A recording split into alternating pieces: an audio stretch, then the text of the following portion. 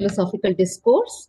So cognition, which can be explained as the process of knowing and knowledge, is studied by many special sciences that explain its various aspects and problems like philosophy, sociology, pedagogy, psychology, and in its written aspect, it gets related with language, literature, and linguistics.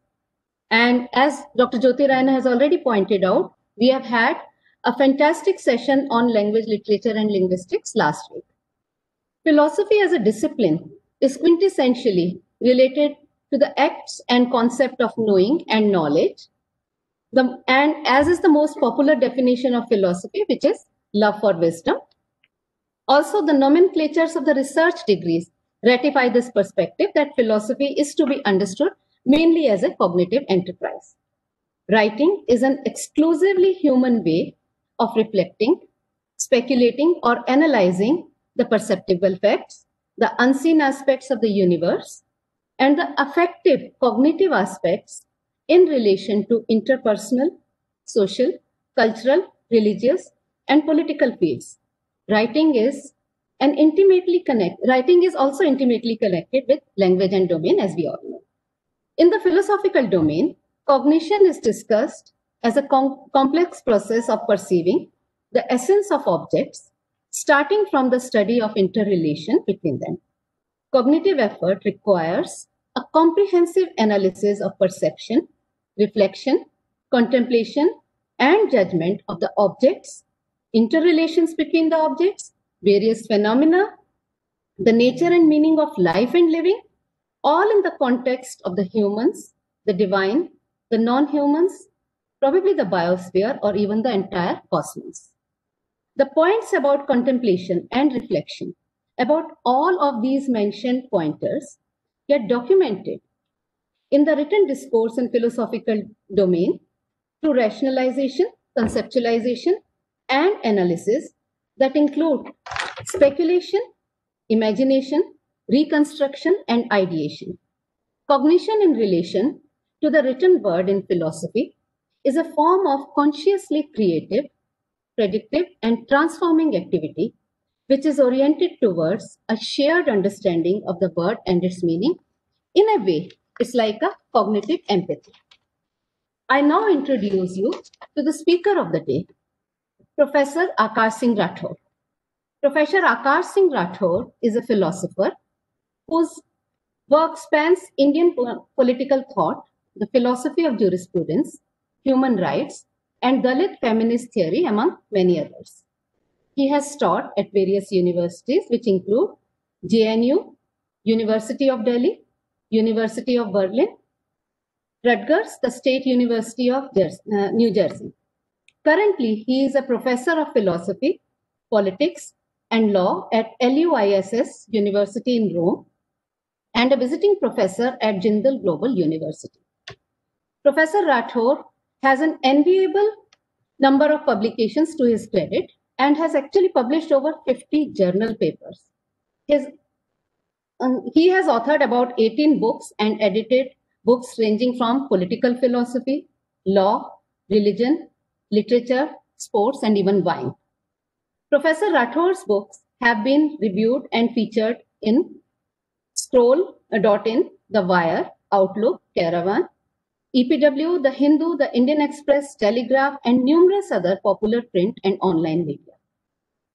His book, Hegel's India, published by Oxford University Press in 2017, was nominated for the Tata Literature Live Awards for the Book of the Year non-fiction category. His recent works include Ambedkar's Preamble, A Secret History of the Constitution of India, published by Penguin in 2020. He is also the editor of the 5-volume book set, B.R. Ambedkar, The Quest for Justice, going to be published by Oxford University Press in 2021. His earlier authored books include, one of them is A Philosophy of Autobiography, published by Routledge in 2018, Indian Political Theory, as published by Routledge in 2017, and one can find more about his publications on his website, www.akashsinghrathore.com. He has been also an advisor to several policymakers, think tanks, educational and political bodies. He has also delivered numerous talks, lectures, workshops, and has conducted courses throughout India and abroad. When he is not writing books or engaging academically with various institutions, he participates in triathlons. He is, in fact, India's #3 Ironman triathlon and has finished 5 grueling Ironman triathlons. Well, he exemplifies the wise man from Plato's Republic, someone who combines erudite pursuits with sports or exercise regimes. He has been fondly referred to as the Ironman philosopher. He's also an influencer on the social media with thousands of scholars, researchers, activists, and sports enthusiasts following him keenly. I now request Professor Akash Singh Rathod to present his much awaited deliberations, and we'll have a brief Q&A session after his talk. Over to you, Professor Akash Singh Rathod. Thank you so much, Rekha. Am I audible? You are audible. All right. Thanks so much for this invitation to speak from the three organizers, and my thanks to the principal as well.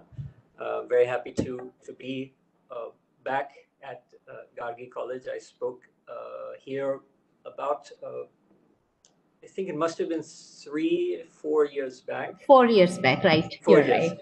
4 years. And welcome back. Yeah. Thank you. This time it's virtually, but it's still right. So today I'm going to speak somewhat as a writer, in addition to as a philosopher who partially specializes in cognitive science, and I want to try to merge a few of these academic disciplines and personal pursuits. And I hope I can express it in a way that will connect with all of the audience, different levels, different disciplines, different interests, and so on. I'll just interrupt you for a while. Professor Rathod, can you switch on your video, please? We can't see it. It's not on? No, it's not on. Now you have it? Oh, all right. I'm sorry. I thought it was on all of this.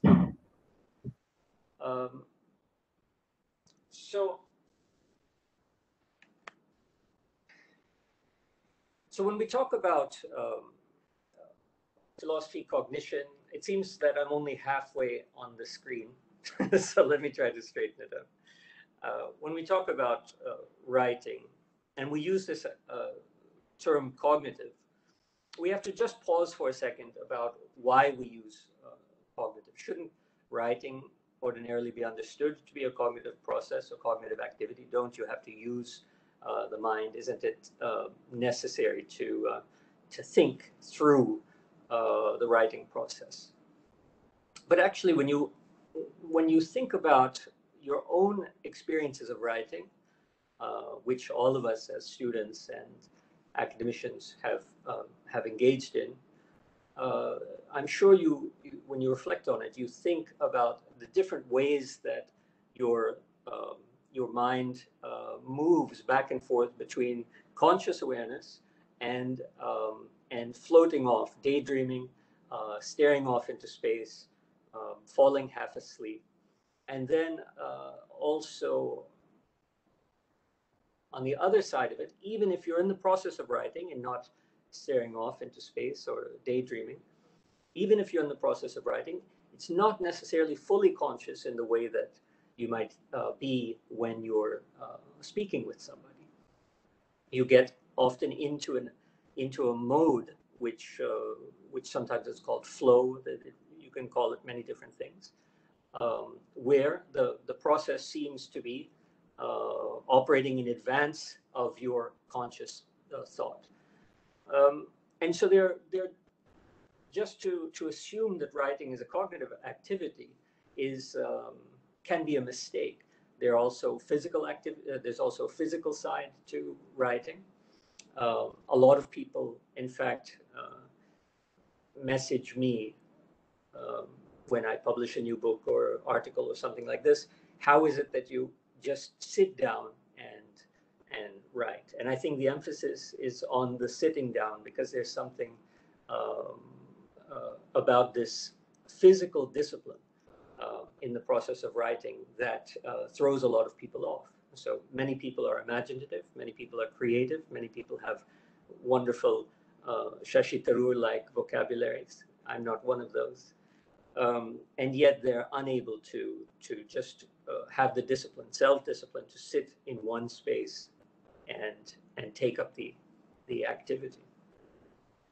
Now, sitting down is not the only way to write. I want to tell you it's a very interesting story about a Norwegian writer who I like very much. His name is Torkel Brekke. He's an Indologist, Buddhologist, and he writes a great deal of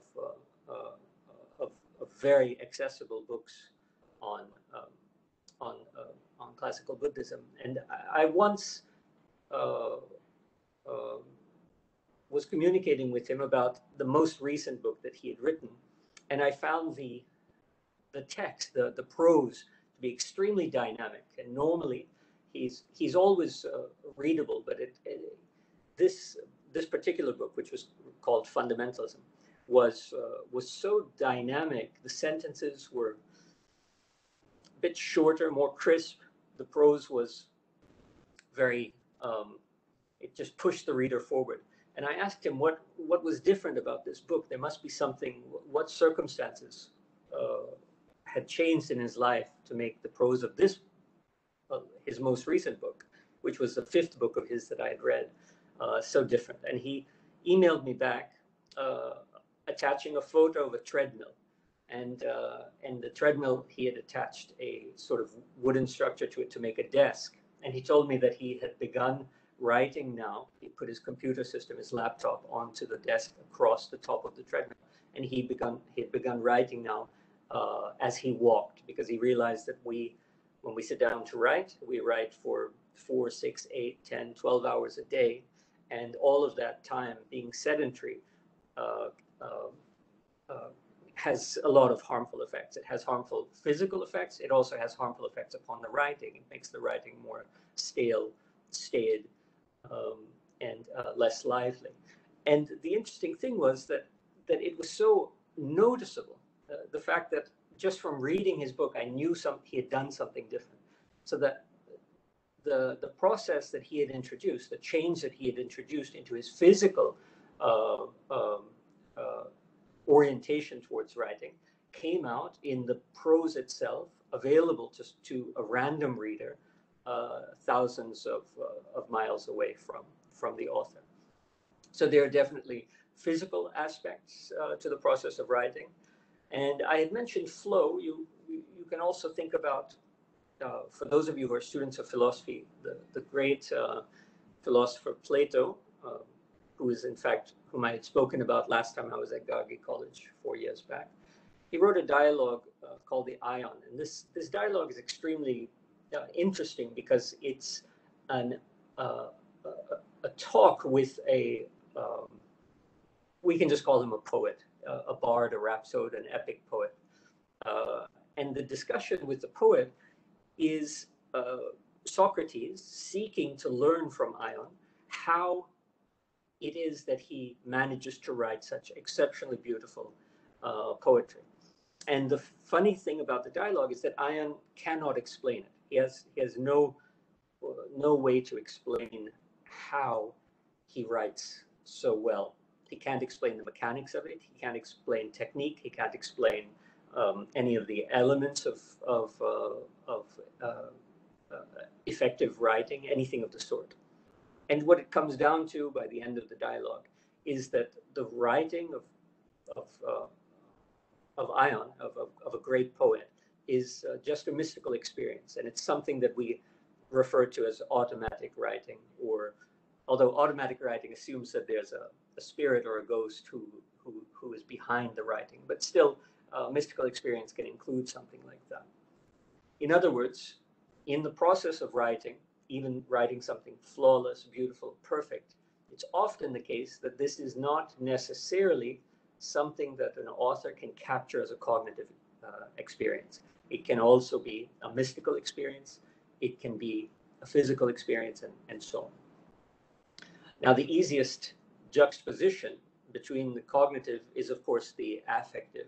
And last week, the keynote speaker had brought this up, I think, very significantly, and the way there's a kind of distinction between cognition and affectation, or the thinking process and an emotional feeling process.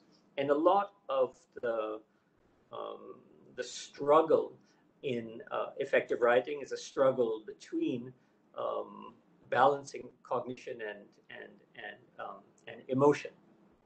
But I wanted to point out that there are many more elements than this polarity, the mystical and the physiological and so on. When we think about this distinction between writing as a cognitive process and writing as an affective or emotive process, I think, again, we need to be careful, because this distinction replicates or repeats a very classical problem, that we all face, not only dualisms in general, thinking through different poles like good and bad, or male and female, or what have you. So not only that basic problem of dualistic thinking, but a little deeper, the problem that acts of cognition are necessarily entail affective or emotive aspects, and affectivity or emotional experiences themselves entail cognitive processes. So it's not so much dualism, but we're not entirely sure how they fit together, how one takes center stage or focus, and how the other recedes, and what the impact is. And what I want to talk about for the next about 20, 25 minutes is this relationship in a way that highlights why it is, or one way of thinking about why writing is so important to an experience of properly merging these two poles, the cognitive and the affective, into a single process. So just to repeat, we normally think about these as a polarity, the cognitive versus the affective, but they're in some way interrelated. And what I want to talk about is the process of writing as a mechanism to integrate the cognitive and the affective in a way that that is, I think, profoundly significant for human social interaction. Okay, now I think the keynote speaker spoke about last week, spoke about writing in relationship to self-knowledge, and then also about knowledge of the external world, and that includes knowledge of the other. And this is in some part what I want to build off of. So moving, accepting all of these ideas and moving forward with them. Now, when we talk about things as being cognitive, we enter into a domain in philosophy that is, or a discipline that's called cognitive science. And cognitive science is a sort of scientific study of the processes of thinking, of rationality, of the norms or canons of logic and reasoning, probability, game theory, decision theory, things like this.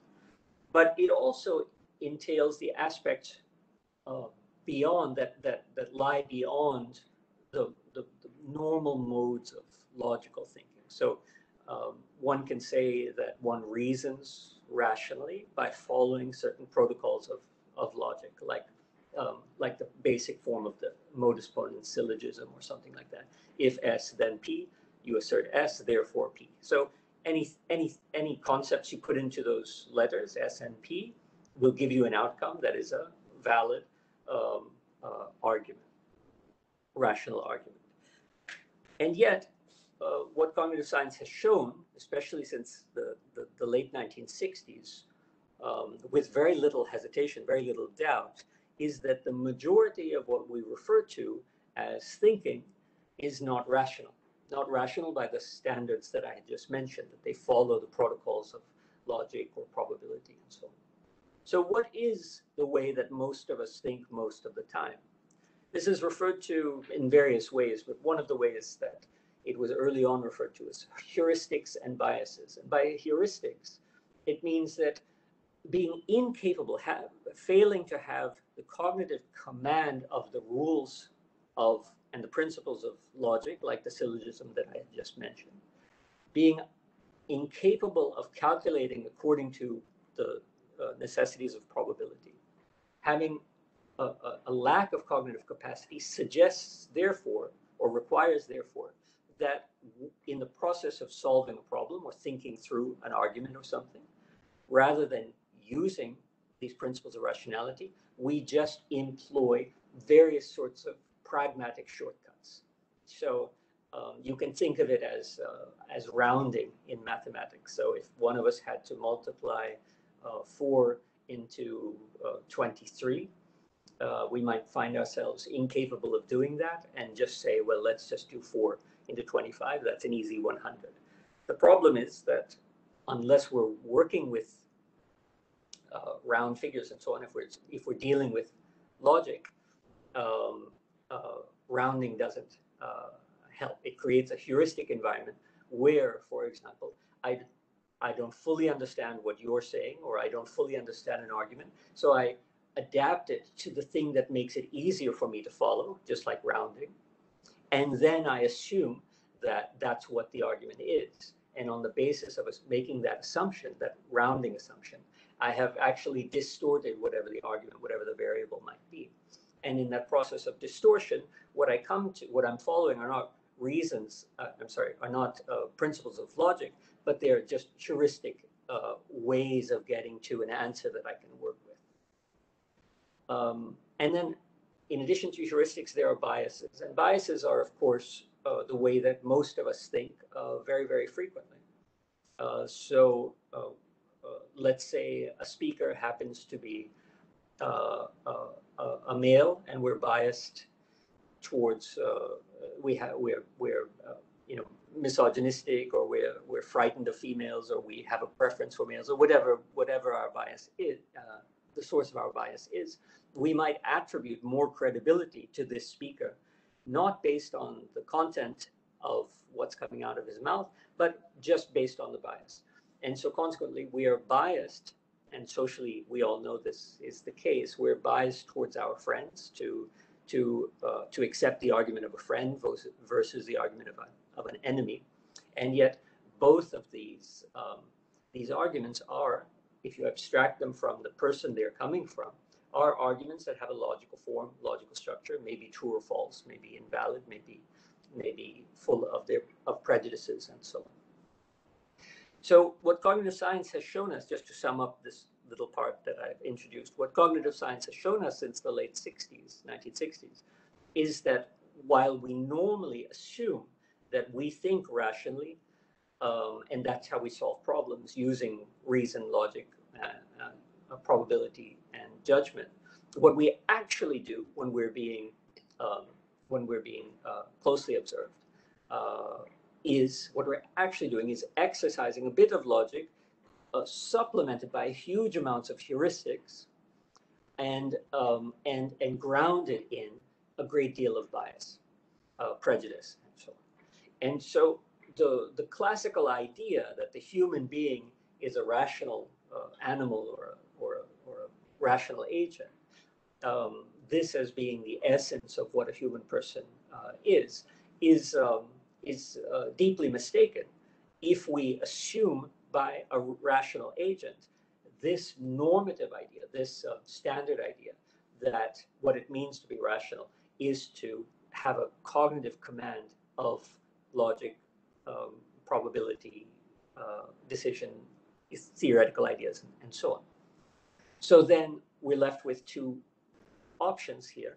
One is to assume that the person is not necessarily rational, The other is to assume that we've got something wrong with this basic definition of what it means to be rational and how cognition works. And I think the latter option is far more fruitful. And so I want to get into what is it that might be missing from our classical definition of rationality that makes us appear to be essentially irrational agents. Now, if we put cognitive science aside, I've just introduced it in some aspects of it in a nutshell, we can move from out of examining the way that an individual agent thinks through things to a person within a social environment. And this social aspect is studied in another sort of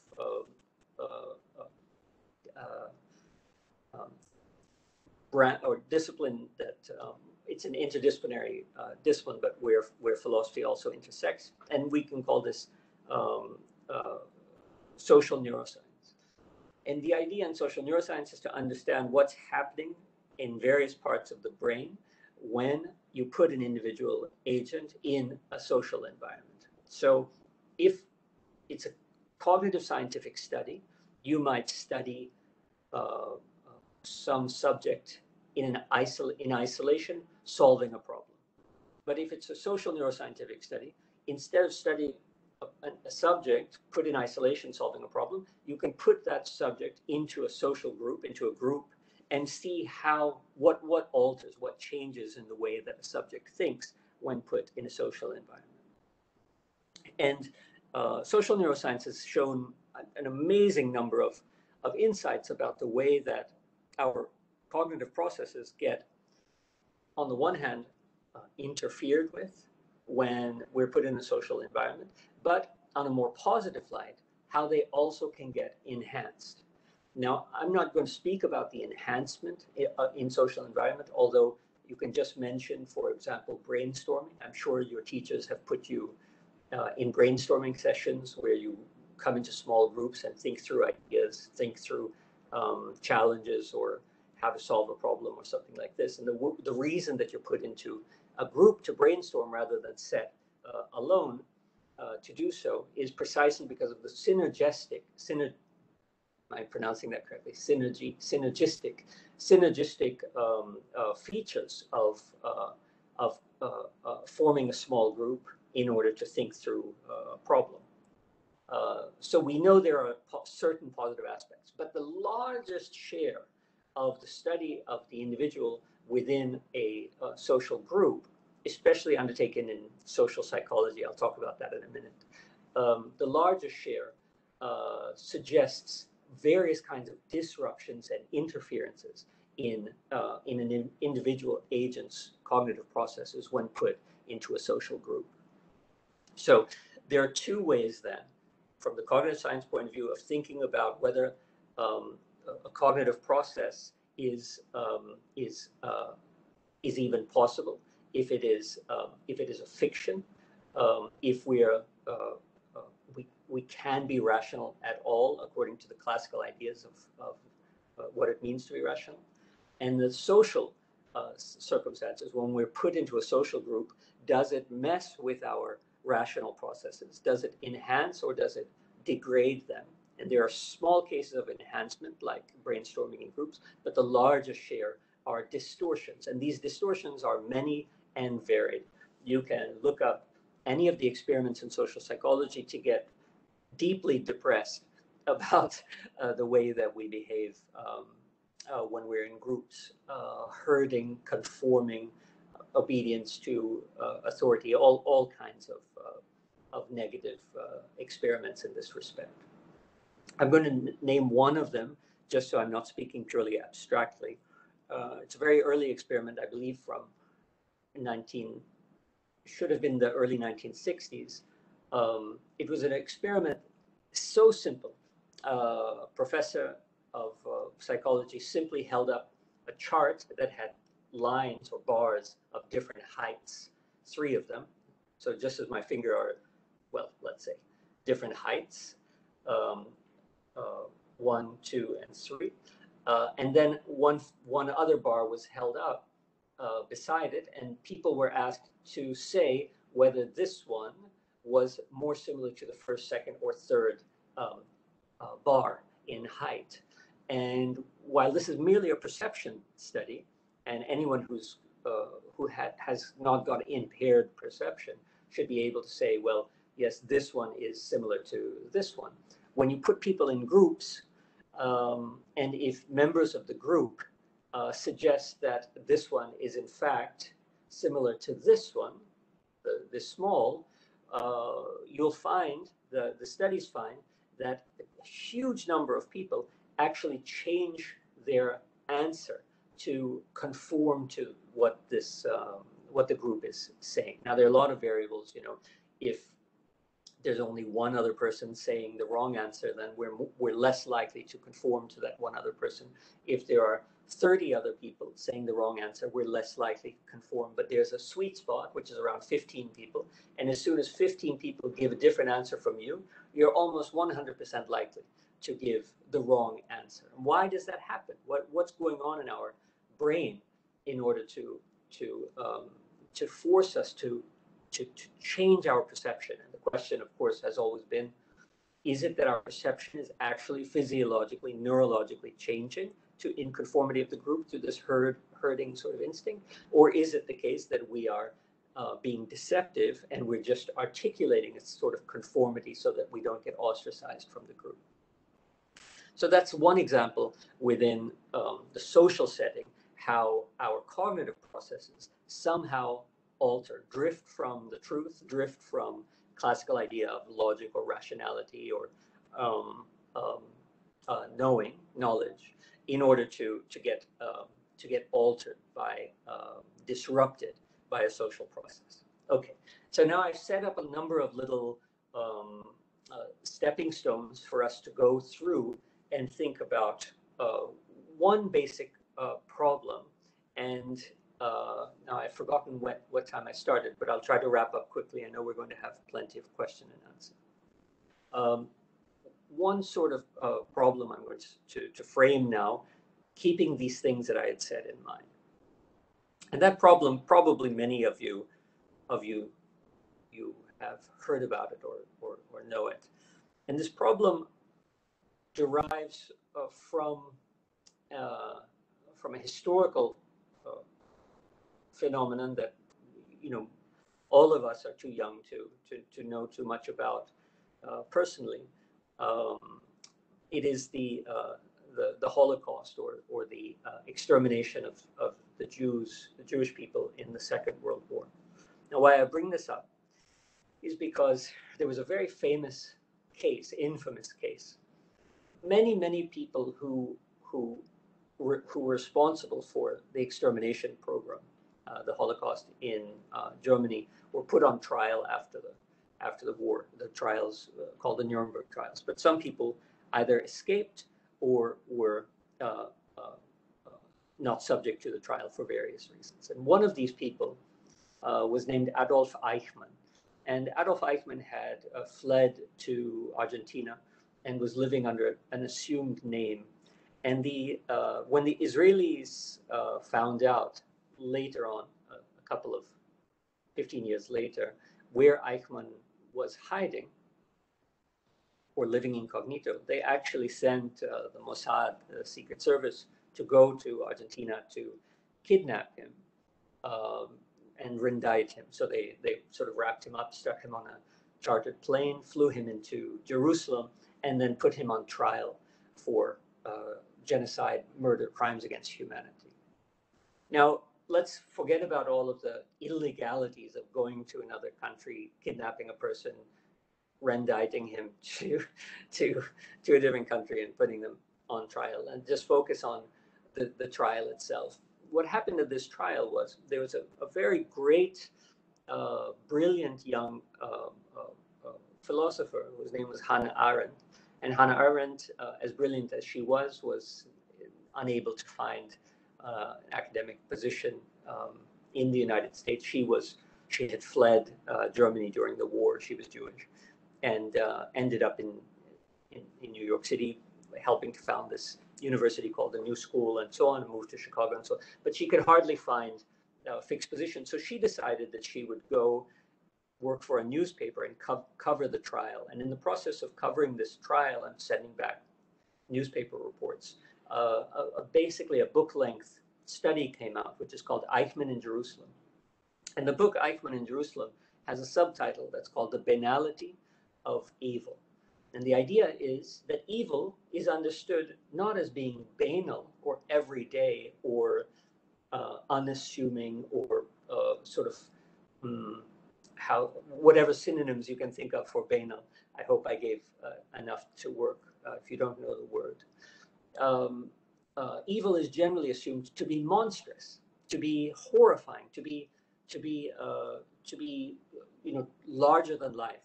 And something banal is something just smaller than life, something almost insignificant, irrelevant.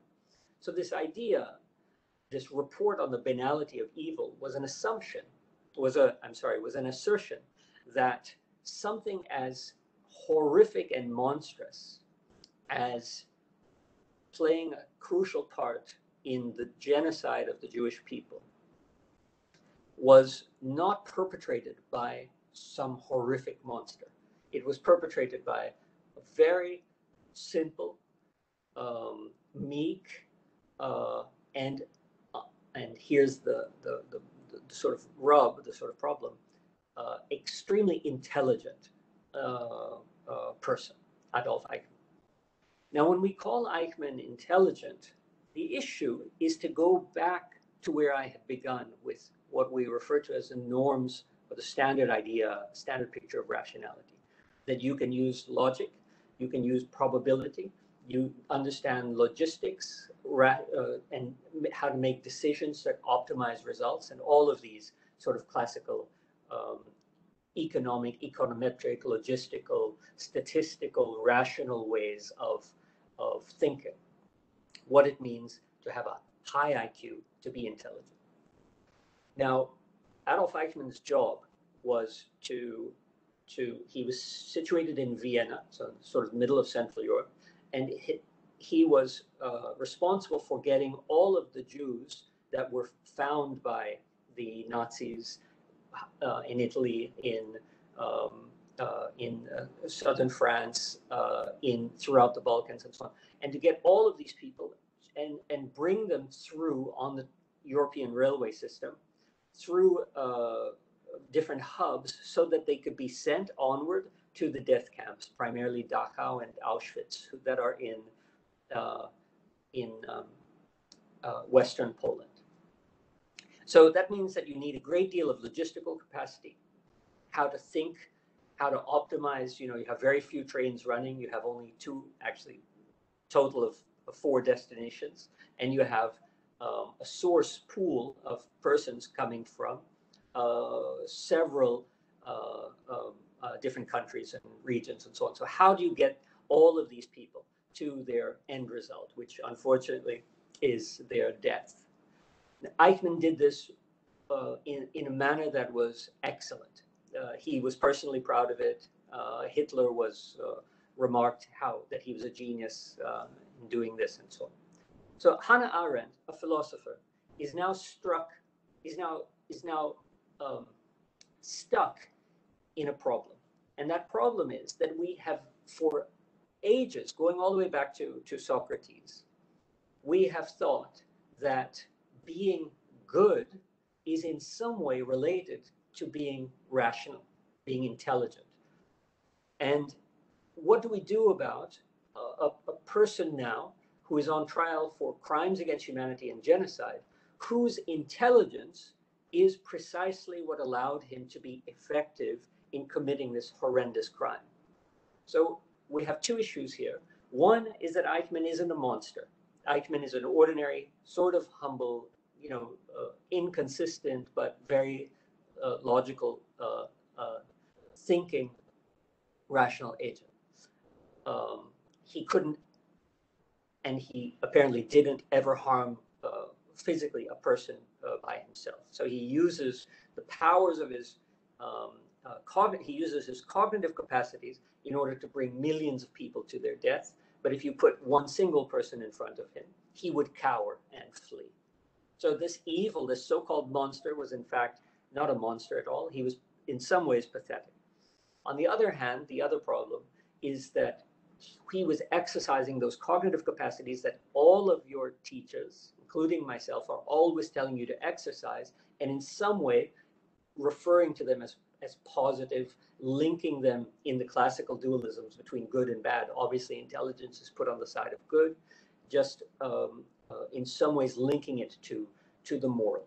And any of you who have read Plato's Republic would also realize that truth and beauty and goodness are all put on this high level in the epistemological, this theory of knowledge of Plato's, that links it to rationality and intelligence. So in other words, there's a correlation, a natural correlation between the cognitive capacity and goodness, and yet what we find in Adolf Eichmann is that cognitive capacity is what maximizes evil.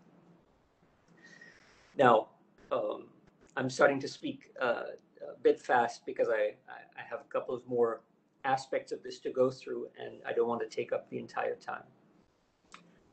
So we're stuck now with a couple of problems that have been articulated by Arendt in this book, Report on the Banality of Evil, and that have their source in the way that we normally think about things, normally think about reason and rationality, normally think about emotion as being on a pole against rationality. So we often, in our dualisms, in our everyday dualisms and biases, we have dualisms like male and female, and these dualisms also trigger other biases like rational versus emotional. So I don't know how this has become the case in history, because all of my personal experiences are the opposite, but people generally link maleness and rationality and femaleness and emotiveness.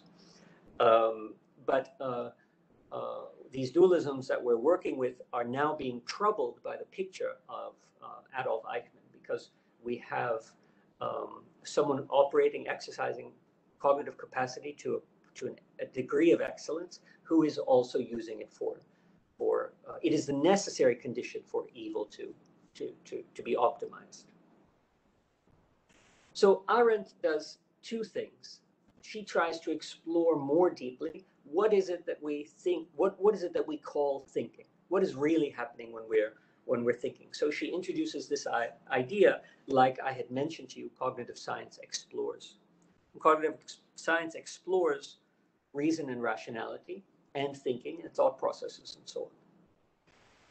But the difference is that within cognitive science, we get this normative or classical formulation, which is very dry and free of the imaginative or affective or emotive components. And Arendt did something different.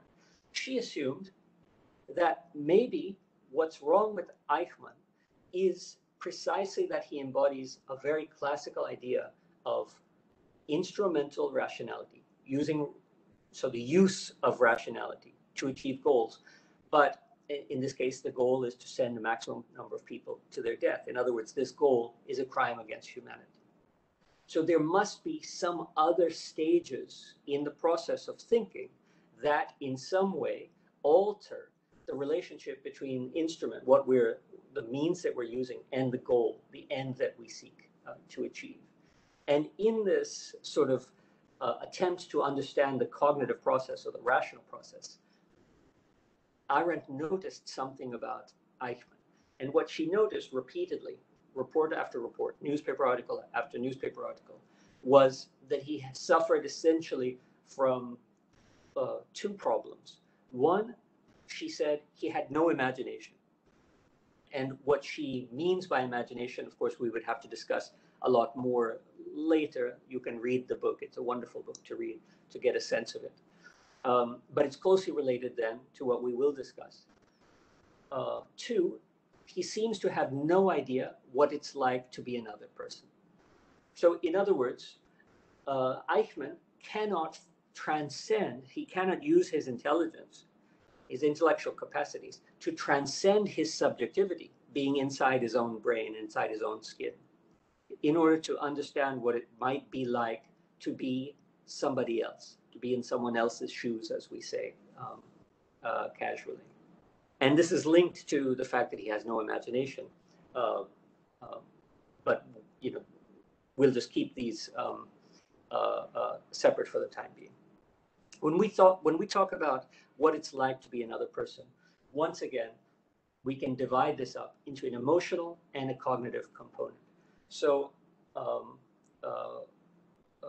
Dr. Rekha had mentioned cognitive empathy, and I'm going to discuss that just very, very briefly. So we have an understanding of empathy that is more or less affective. So if I start crying, maybe you start crying, or if you start crying, maybe I start crying. And there's a kind of contagious aspect to this expression of grief or emotional expressions, joy, and so on. And this contagion is generally assumed to be emotional, related to feelings and so on. But there is another kind of understanding what another person is going through, and that can be done as a cognitive process. So let's take, for example, that you're sitting in a room, in a classroom. So no social distancing in this experiment. You're sitting in a classroom with another student, and that other student has got an apple, let's say, and the student. I'm sorry. I have to make this as brief as possible. So the teacher has given all of the students in your class an apple. You have an apple. Other students have an apple. Some students have already left. Now, one student is there with you, and she wants to get up and go to the washroom or something. So she leaves her apple. She goes to the washroom. As she's gone, another student comes in the class because that other student has forgotten her apple. She sees the apple on the desk. She picks it up, and she walks out with the apple. Now, what I want to ask you is, do you blame that person for stealing the apple? If you had no cognitive empathy, if you did not understand what it's like to be in the thought process of the other student, you would necessarily blame her as a thief, because you would say, she walked in, she saw an apple, she grabbed it, and she left. But since you have observed that the student whose apple it actually is, when she left, leaving this apple abandoned, the student who comes in is looking for her apple, which she forgot or has lost or something like that. You can cognitively, you can imagine what it's like to have her limitations, her epistemological limitations. In other words, she doesn't know as much about this room as you know, because you watched the owner of the apple walk out. So you can limit what you know and think like her in her limited knowledge situation, that this apple belongs to someone else. And therefore you can understand that she's not a thief, a random thief of an apple. You can understand that she is thinking things through limited knowledge. And so you absolve her of the guilt of theft, and you use cognitive empathy in order to execute that. I've forgotten the verb for absolve, absolution of that theft. So, in other words, empathy is not only when you empathize with someone, it's not only an affective or emotional contagion. It can also be a cognitive process where you understand what it's like to be another person, limit your knowledge of a scenario in order to take up that person's position, and use that knowledge as a way of making decisions like judgments of whether guilt or innocence or something like this. Now, so that's another little small building block about cognitive empathy. When Arendt accused Eichmann of having no imagination, she was partially accusing him of failing to have or exercise the capacity of cognitive empathy. That is, she was saying that it's impossible for him to understand what it's like to be in someone else's shoes. And consequently, the theory of rationality that about IQ then gets supplemented with another aspect, which is this empathic aspect, and I suppose people refer to this as EQ or emotional intelligence, supplemented with this empathic component in order to see what is missing from the classical standard model of what it means to be rational. So part of being rational is not only having all of the talents and gifts that Eichmann indeed had, but part of what it means to be rational is to be reasonable. And what that means is part of exercising your rationality is exercising reasonability. It is rational to convict the student who came in of theft for taking that apple because she indeed came and took property that doesn't belong to her and left. It's rational to convict her of theft, but it is not reasonable to do so. It's reasonable to understand what her situation is, to transcend your subjective situation and externalize into her situation. And once you do that, you're not only rational, you're reasonable, or you have exercised cognitive empathy in order to get to more comprehensive understanding. That more comprehensive understanding has got to be built into our basic definition of what it means to be a rational agent. In other words, being reasonable is essential part of being a rational agent. Now, with all of these things coming together, with what Eichmann has to say about, what Arendt has to say about Eichmann and his inabilities, with the classical idea of rationality, with what happens to us when we get into groups, our ability to be purely rational being undermined in certain ways, we have to look at this from a bit wider perspective and see what is going on. And what is going on is essentially this exercise of externalization, this exercise of transcending the subjective into the objective. So subjective is what has to do with me, let's say my personal subject, my personal space, my person, and what is objective has to do with what is outside of me. So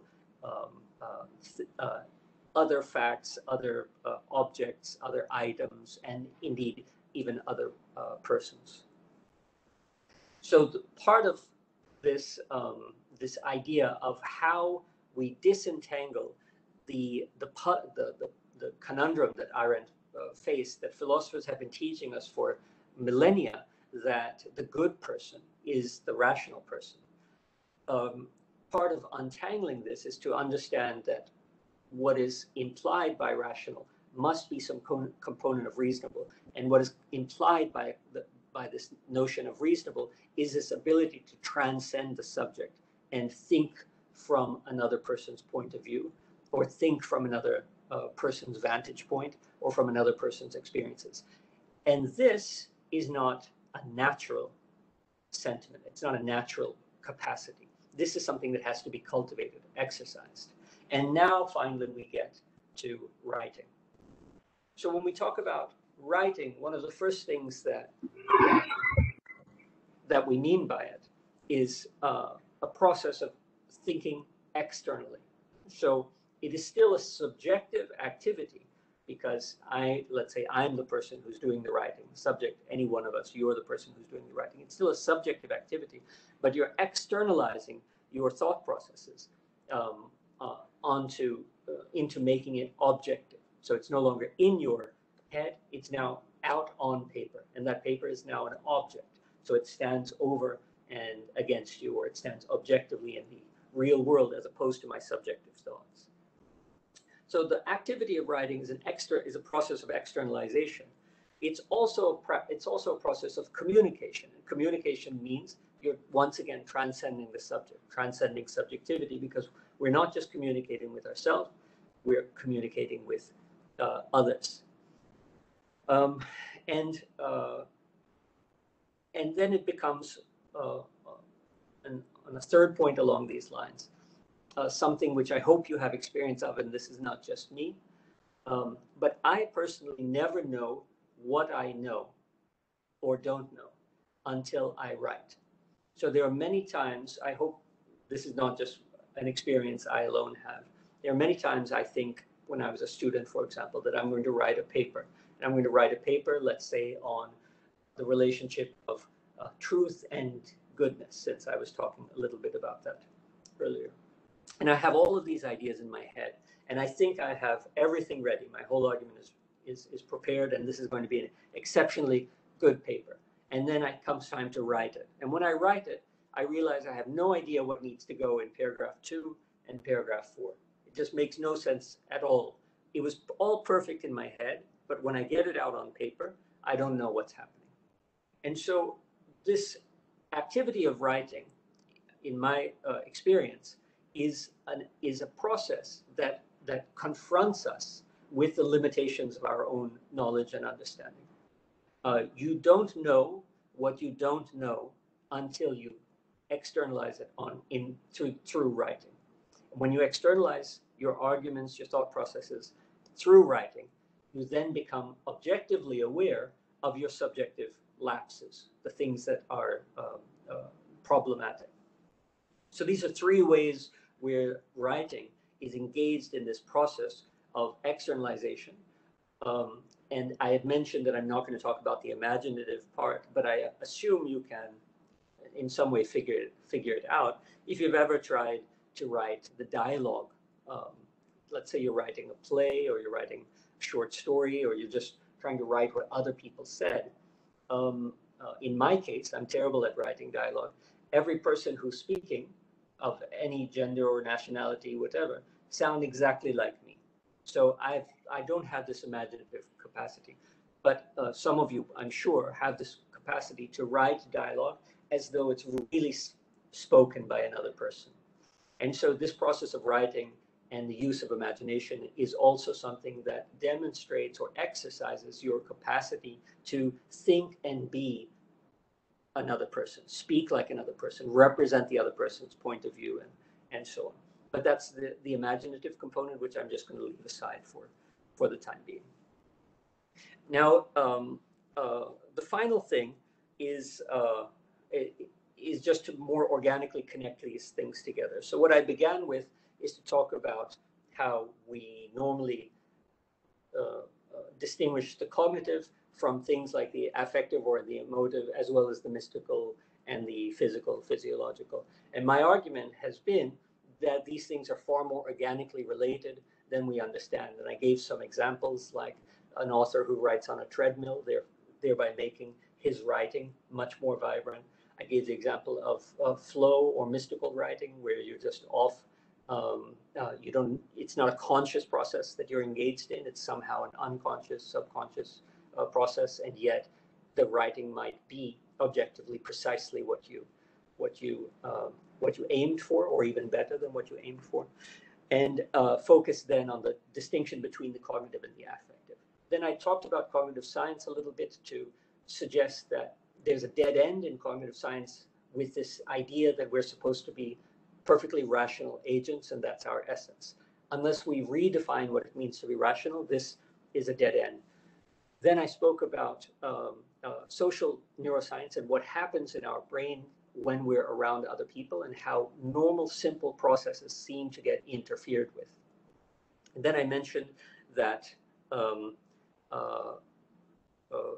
in moving to a different situation, in this book, Eichmann in Jerusalem, Arendt starts to untangle some of these things by realizing that the way that a person with an enormous IQ was totally defective in EQ, or emotional intelligence, and that nevertheless, this was not a process that was creating a dualism between intelligence and affectation. And what we find actually is what we need to supplement our classical idea about intelligence with is precisely this component of being with others, being in the middle of situations with others, because part of what it means to be rational is to be reasonable, and part of what it means to be reasonable is to be able to transcend our own situations and see what the viewpoints of others is, the reasoning of others, the biases of others, and so on. Then I brought writing in finally to suggest that writing is precisely this activity, which, because let's say empathy and cognitive empathy are not necessarily natural capacities, they have to be cultivated. So then I brought in writing as a solution, as a tool for the cultivation of cognitive empathy. And writing does this as a tool by being a process of externalizing your thoughts, of showing you what you don't know, so you realize that, you know, this big head that we might have, that we think is, you know, knows everything, is in fact extremely full of holes and shortcuts and defects. And we need the information of others. We need the ideas of others, thoughts of others, arguments of others, and so on to supplement what we know. Writing is a communicative act, and in that respect, it helps again transcend the subject. And writing, therefore, is a way to exercise our cognitive capacities to know what it's like to be another. And unless we know what it's like to be the other, we can never be fully ourselves, which is to say that we can never have this sort of meeting of the rational or the thinking with the good. And I think, I'm sorry I went through it so quickly and probably leaving many things out. I think that wraps up what I was trying to say to you today. Thanks for your patience. I hope I didn't go far too long.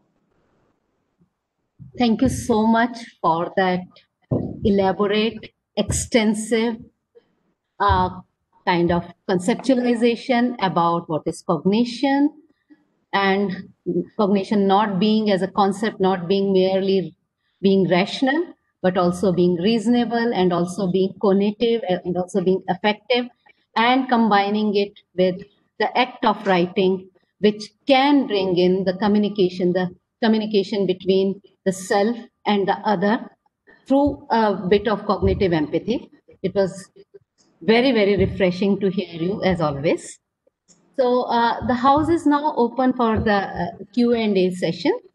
I'll start first with, if it's okay with you, I'll start first with the question on the chat. Then we have a couple of students who actually are very keen to ask you certain questions, and I'll ask them to identify themselves, or I'll take their names and they'll ask you. Then there are colleagues also, and in between, if somebody else wants to ask you questions. So if it's okay with you, can I just read out the question from the chat first? Sure. All right. So this is from Garima Mani Tripathi, who's teaching at Mata Sundari College. And her first question was that being good is being rational, but how far this argument can be related to the voting behaviors of people on emotional or religious issues rather than other relevant issues. This was her first question. And then second question, which is, how are we going to inculcate the kind of reasonability in totality by which one can transcend the subjectivity, which could be applied in common sensibilities in most of us? So two questions. One is on being good, being rational, and how does it affect voting behaviors? And second one is, how are we going to include the kind of reasonability in totality so that one can transcend the subjectivity to apply to common sensibilities? And both questions are from Garima. Yeah, right. Okay. So I can see that Garima is a specialist in this because these are very precise questions. So let's talk one by one. First, there are two different ways to think about vote. And the ways that we think about voting in this respect, in these two different ways, is related to the two different ways we can think about rationality. So one way is there are, let me see, 146 of us in this webinar right now. That's an even number. So let's say, Dr. Rekha, you get the deciding vote because you are the chairperson. So we have 145, and then you make a final decision. let's say I decide, I ask us to discuss, to decide the question of how uh, we decide the second question of Garima about how to inculcate this reasonability. So I'm going to give everybody two choices, and then if you agree with choice A, you'll opt for that, and if you agree with choice B, you will opt for that. And so our answer would be derived by quantifying the votes. So if more than, let's say if 80 people went for option A, then option A is our answer to how we do the what was asked in question B. Now this is one way of doing it, which is a tabulation or concatenation of quantities.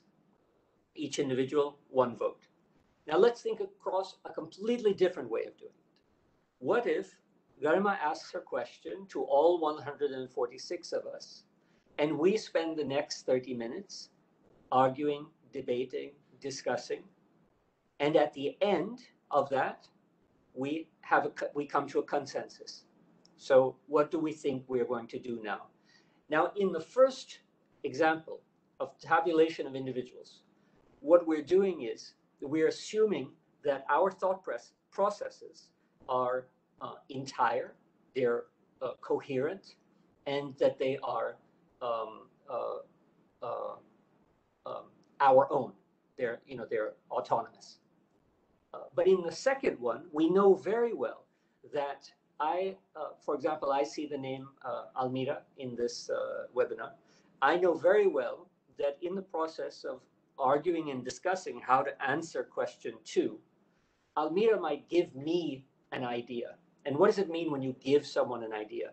It means that in my own cognitive syllogistic capacity, premise 2 of my syllogism might be Almira's premise.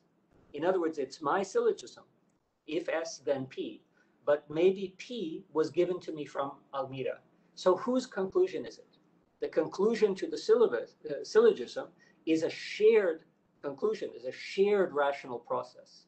And so many votes are done through this consensus method as opposed to this individual tabulation method. And so there are two different ways of thinking about how to vote or how to decide something. One is on this autonomous individualist model where every part of the argument belongs to me and I assert that into the objective space and then you arbitrate and we decide what's the answer. The second way, which is far more philosophical because it's dialogical, is the consensus model where we recognize that the thoughts that I have are not fully autonomous. They are influenced, they are adjusted by insights that you get from me and I get from you.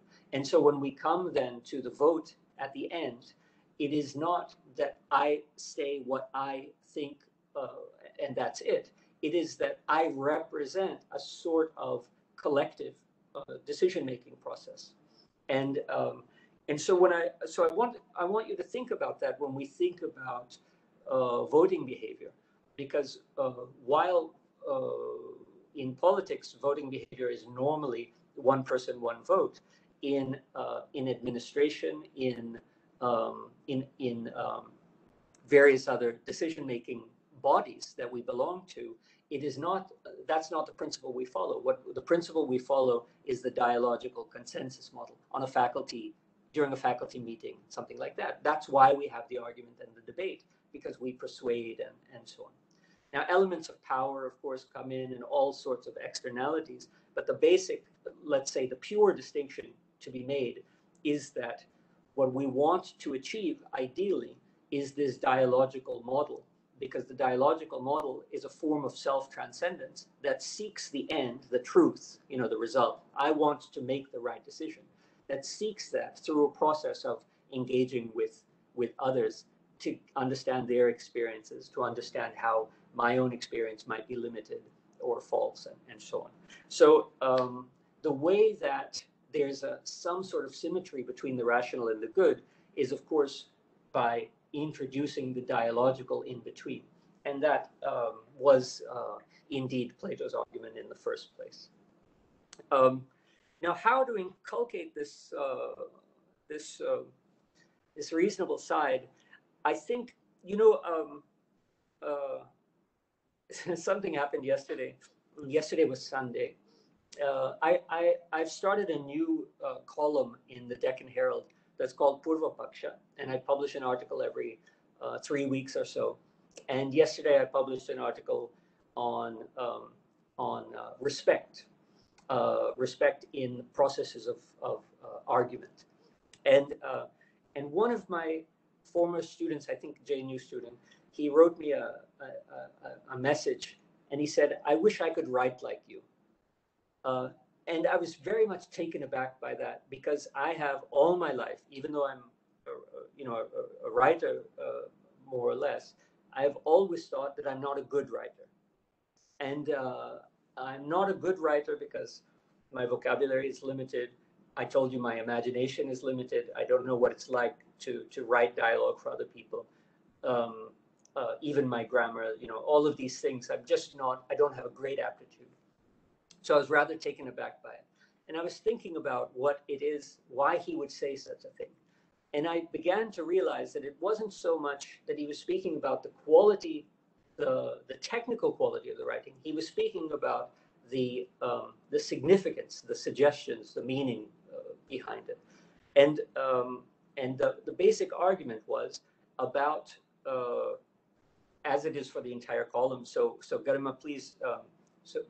Please read these Deccan Herald Purva Paksha articles. I think you might enjoy them, given your two questions. The idea was that during the Constituent Assembly debates, I was writing about the Constituent Assembly debates. In the last speech that Dr. Ambedkar gave to the Assembly, he first thanked, like any of us would, all of the people who supported him and so on. But he then did something very, very unusual. He singled out by name and thanked everyone who was constantly against him. And then, of course, he gave the explanation why. And the answer he gave was, if it weren't for these people who were constantly challenging me, I never would have thought beyond the mere mechanics of trying to get this done to the principle I was fighting for. And it was only because of this opposition that I received from these people that I started to clarify my thoughts and what my principles are. And if it hadn't been for them, if I were surrounded by yes men, then I would just be an arrogant idiot in some respects, just self-righteous in my ignorance. And so this process was something that I was articulating in the article, that we need to understand that dissent improves us, dissent betters us, but it has to be done respectfully, of course. So I'm very happy to ask challenging questions and to receive challenging questions. And I don't ask them by saying, you're an idiot and you got X, Y, and Z wrong. If you ask them with some sincerity, you are improving the nature of the conversation for everyone. So I think the way to inculcate this reasonability, let's say, if you want to use the language of John Rawls, reasonability, is to demonstrate it as a professor, which I'm sure all of you do. Demonstrate it as students with your fellow students when you disagree with them, and to demonstrate it with your ideological opponents, that you don't just call them names, communist, libtard, all of these words that we use, but try to actually engage, because if you are right, you ought to be able to convince someone that you're right. Now that doesn't always work. Some people are completely entrenched, but slowly we pick away at this problem by demonstrating how to be reasonable yourself, and that exemplifies for others how to be reasonable. And I am a strong believer in the power of the example. Yeah, thank you so much for that. There are two more questions on the chat, so I would read them out before I get on to the other questions. This is from Ridumena Kulik, and she says that this was an interesting talk, and the question is that some scholars of the embodiment school of thought believe that something physical and external like writing can aid our cognitive processing.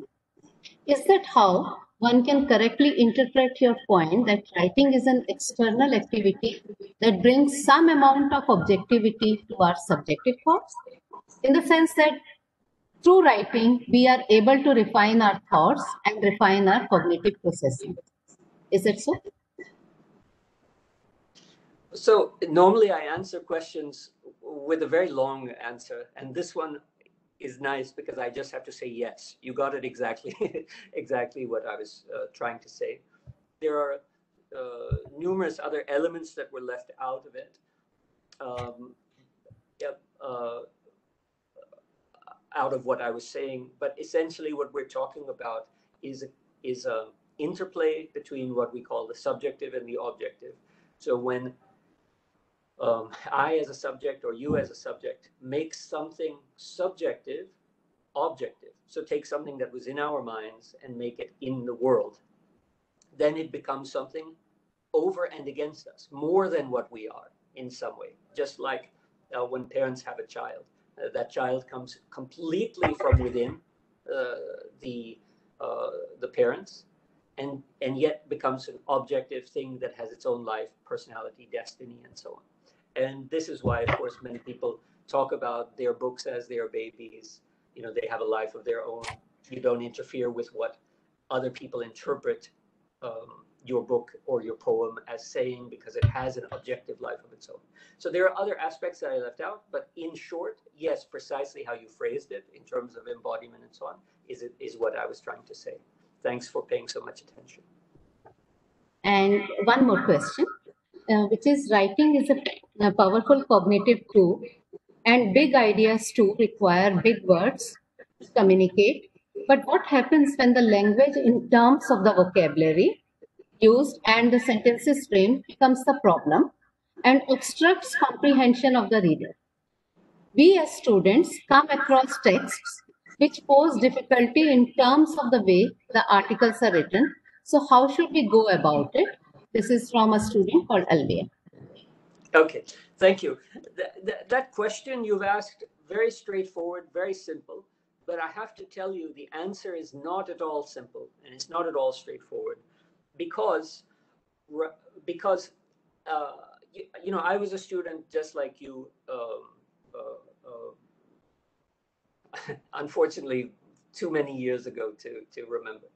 Um, and I had the same thoughts that you had. Yeah, I'll read an article. Let's say when I was a philosophy student, I would pick up something by Jacques Derrida or Gargi College, and I could not understand a word of it. Or maybe the greater problem is I could understand each individual word, but I couldn't understand how they fit together, what it was trying to be saying. And I became a bit cynical about this style of writing. I myself write as much as possible to be read by a first generation learner. This is a kind of, let's say, ideological approach that I take. I want someone who doesn't come from an extremely a family of extremely educated people for generations. I want instead someone who's first generation learner to be able to understand what it is that I'm writing in this book. That's my approach. However, I used to blame and criticize people like Gargi College or Derrida or whatever for writing in this opaque, inscrutable way. But as you mature, you realize there are two issues here. One is that you yourself evolve to be able to understand more, the more work you put in. And we can never underestimate how much work you need to put in. Just like an athlete, you can't just wake up one morning and say, I'm going to run a marathon. Okay, and if you look at marathon runners, you think these people are crazy. You criticize them just like Derrida or Gargi College. But when you realize that first you have to start running 1K, then 2K, then 5Ks, then 10Ks, then 20Ks, and after a year, you can run a marathon. Just the same, you have to put in that kind of physical work, physical and mental work, labor, in order to exercise enough to get advanced until you can read that kind of writing. So there's that angle to it. There's another angle, which is that we shouldn't be so totalitarian as to think that everything that is expressed in the world should be accessible to me. How many poems just have the loftiest ideas that are totally impenetrable to a simple person like we may be? But that doesn't mean that the poet should be hobbled and unable to make that articulation. So on the one hand, writing is not only for understanding, it is also an aesthetic experience. And as an aesthetic experience, we really don't have the right to demand that it is completely accessible to me. And that's just one thing to keep aside in the back of your mind. On the other hand, learning to read opaque writing, if you want to know what it says, to know what it's saying, is a skill that comes from exercise. You have to read every day, just like you have to write every day. I have always thought of myself as not a very good writer, but one thing that I do is I write daily. I've always been a very bad runner. Just in 3 weeks, I have the marathon to run here in Siem Reap. I'm in Cambodia right now, in Phnom Penh. So I'm running the Siem Reap marathon. So every day, I know I have to run 10 kilometers. I don't want to. I feel lazy. I feel tired. I feel bored. But if I want that result, I have to put in the work. If I want to be able to read something very difficult, I have to put in the work. Everyday reading, everyday writing. It doesn't just happen like that. And we have no right to obligate other people to write in a way that is completely accessible to me. So I do want to tell you these things, although there are many other writers like myself who try to write for in the most simple and straightforward manner as possible. But we do it for our own reasons. It's not a necessity we can command upon every author of the world.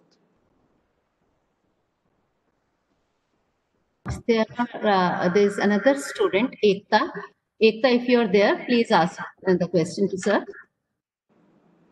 Good afternoon, sir. This is Ekta Kumari from the Department of Philosophy.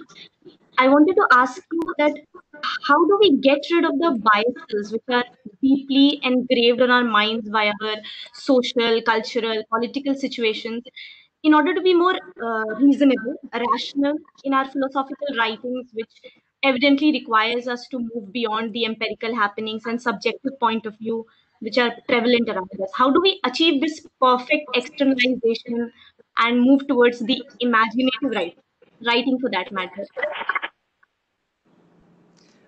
Thanks, Ita, for that question.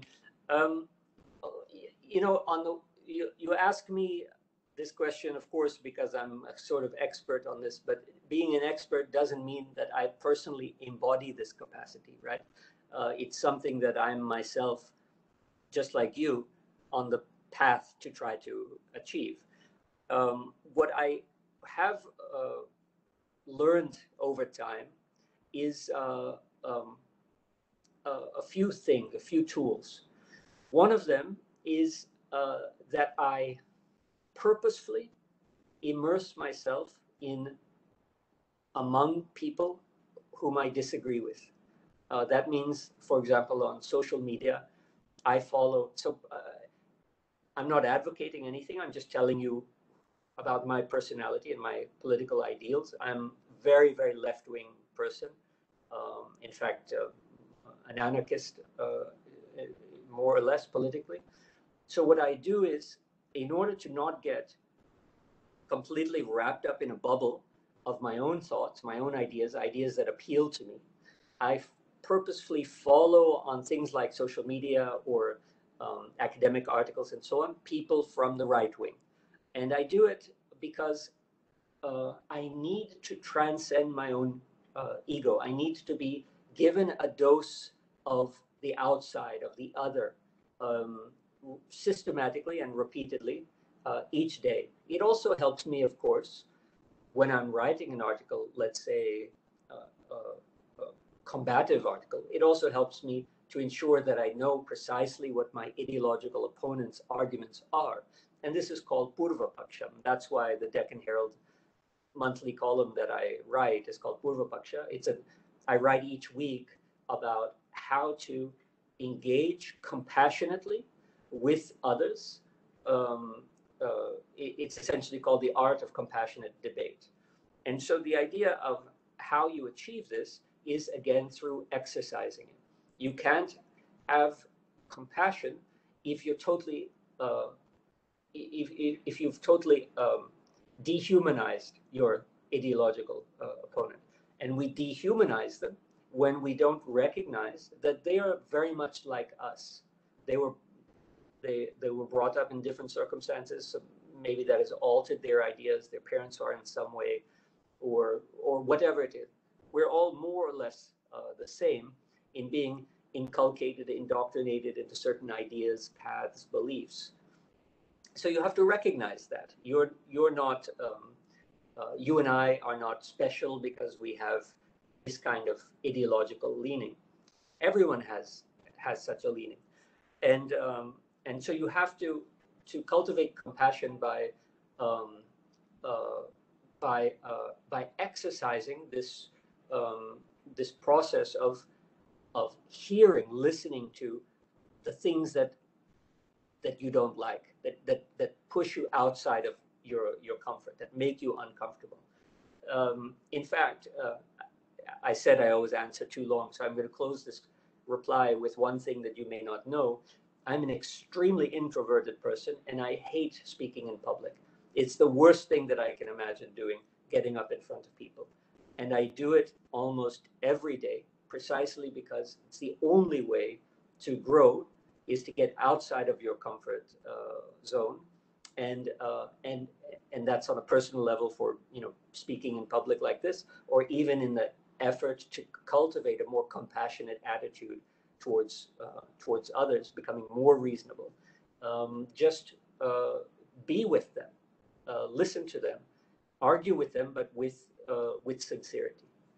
So that's what I have to say. And that wasn't a very good answer. I'm sorry. To get a better reply, you can read these Deccan Herald articles. I think I do them very systematically, precisely on this topic. Thank you so much, sir. Thank you. Thank you. Can we ask some more questions? Yeah, There sure. are a lot of questions, but yeah. One more quick question from another student from philosophy, that is Vaibhavi. Vaibhavi, if you are there, please identify yourself and ask Professor Rathore question. And thank you, ma'am. Good afternoon, sir. My name is Priya. I'm from philosophy. Question is, as our bodily experience or physical environment has some kind of effect on our cognitive skills. So my question is, what is the real reason behind that? What is it? There any dualism between our mind and body, or some interaction is going behind that, or the whole body? It's not physical body as such, but the whole body with have some cognitive attribute is as a subject in that lived experience.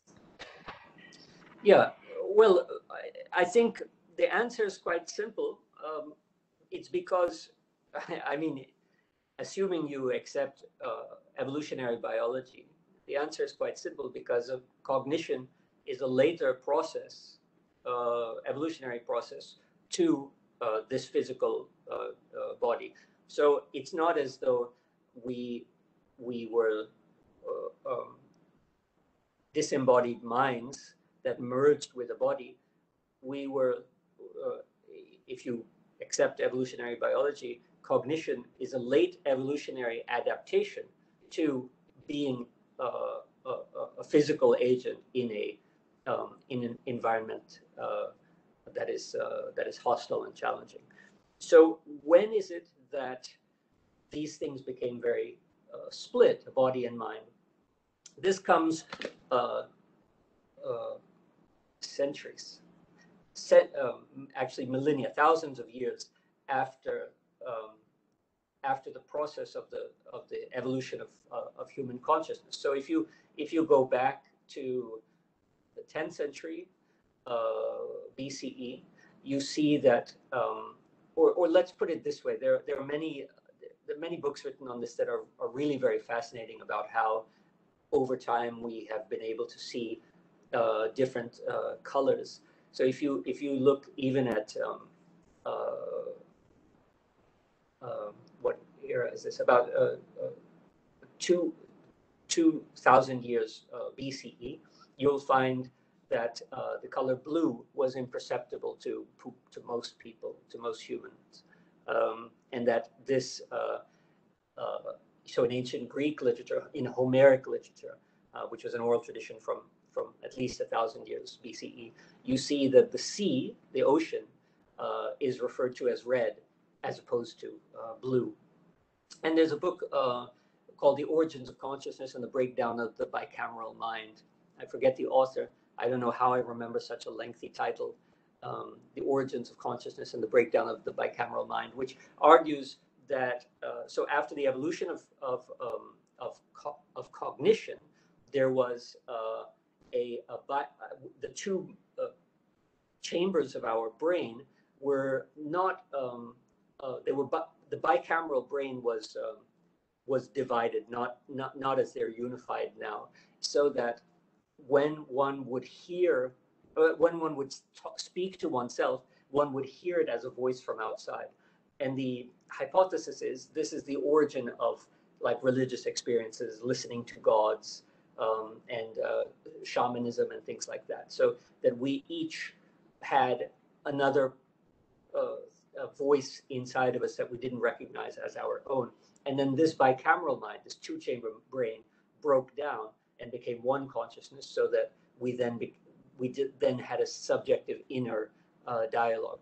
So anyway, if you go back very far in history, you see that there are a lot of reasons why we would claim this dualism between body and mind, even though if you look at it from evolutionary biological point of view, it is the mind that comes much later. When you look at it from a modernist philosophical point of view, we assume that it's the mind that is superior and controls all things, and it is the body that is just some useless meat appendage. But I think that it's easy to understand this organic relationship between the physical and the mental if you just have a wider view that mind comes after body in evolutionary biology. Thank you, sir. Thank you for that answer. My colleague Jyoti Rana has a couple of questions from her and from her department. So I hand over the mic to Jyoti. Some of the students and teachers of the elementary education department have a question. And before I ask the question that I want to ask, I request Dr. Monica Gupta. Monica, will you please unmute yourself and open your video and ask the question?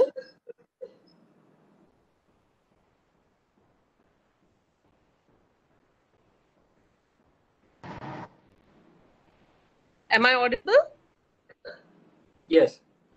Yes. Am I audible, please? Yes.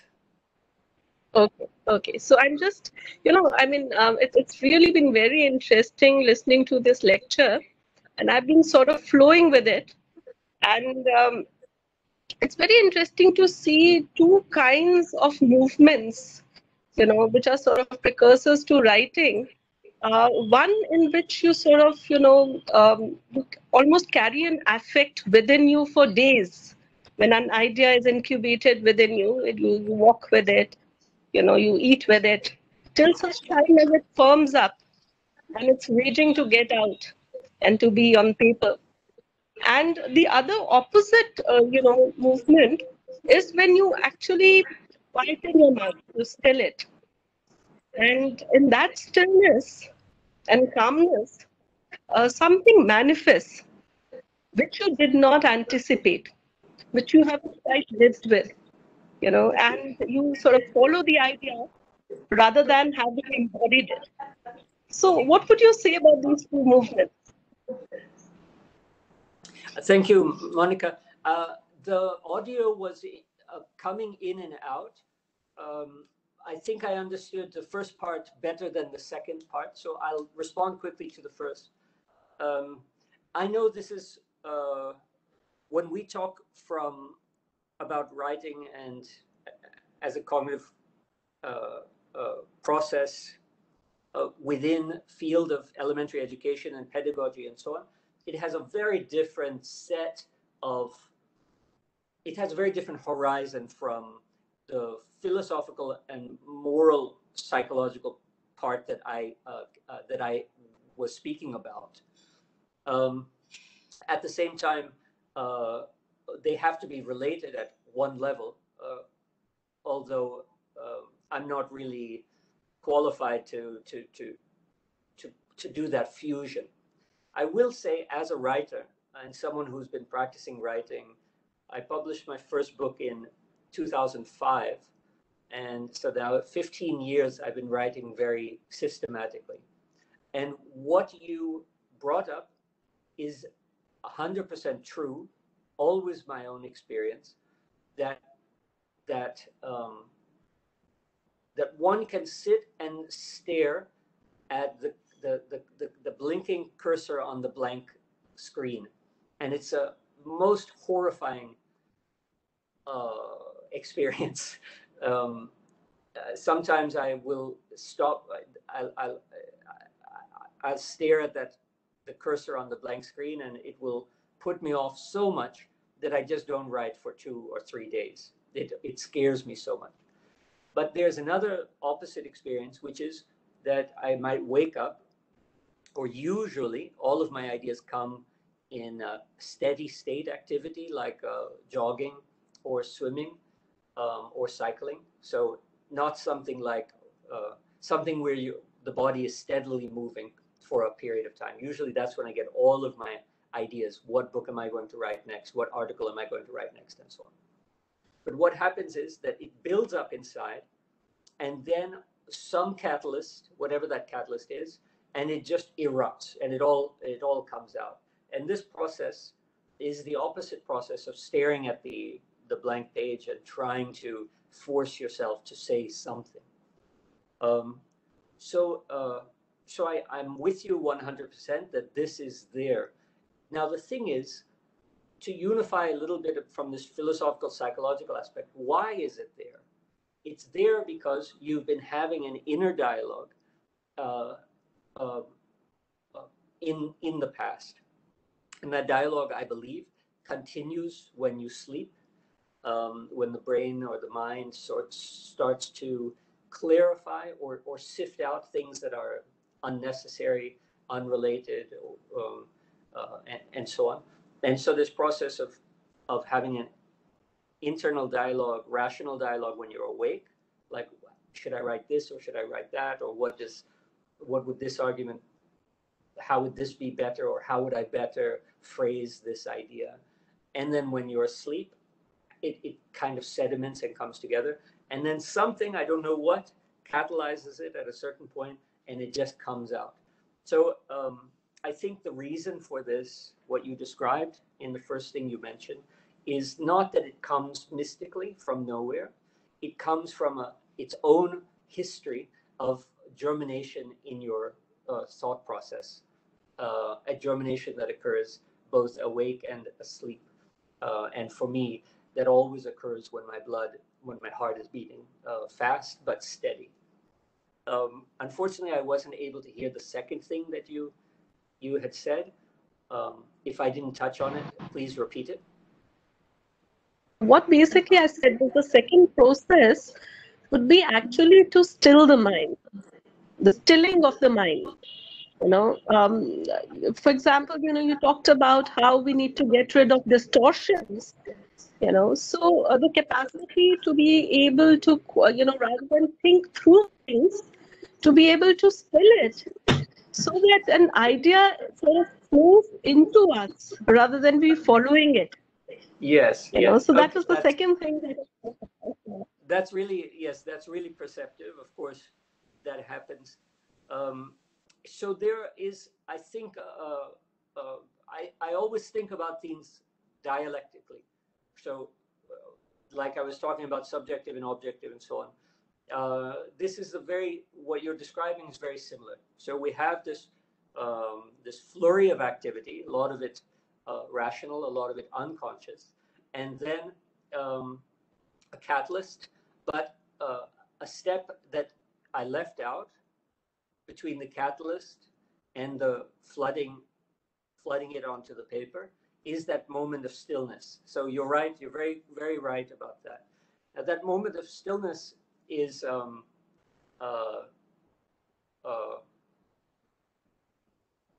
yeah, I mean, I've experienced it, and I've never analyzed it. I've never thought about it. So I'm going to, I don't think I can say anything interesting about it, but I'm going to think about it. I just want to tell you one thing.